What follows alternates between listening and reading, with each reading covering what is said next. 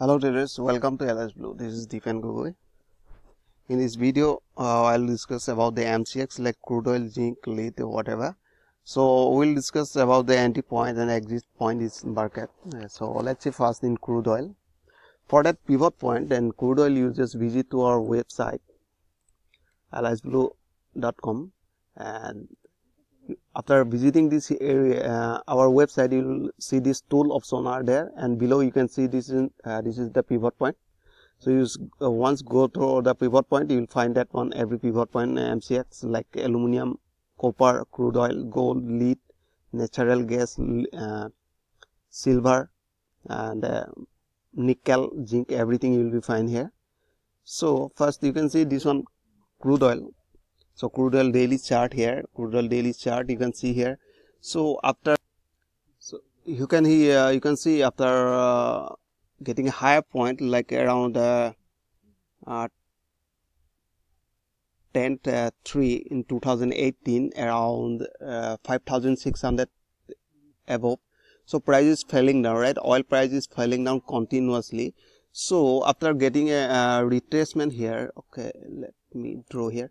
So here they have given a retracement near to 20 moving average. Again prices fell down. So now market is again oil price is going up, right?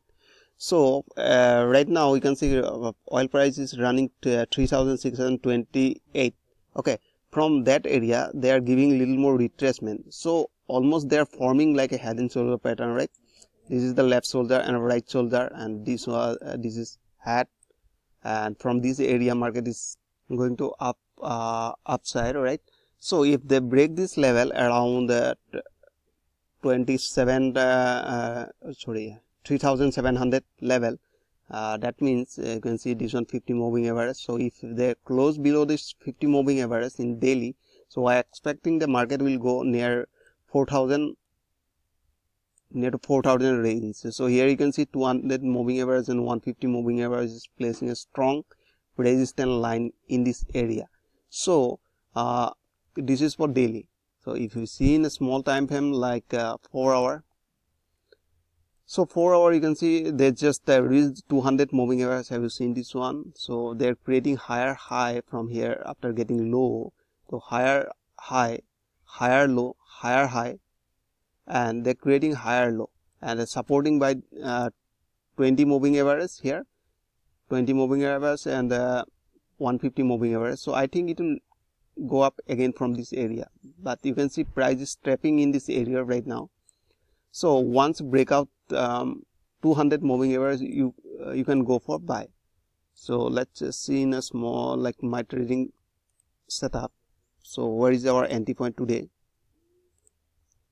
Let me see here.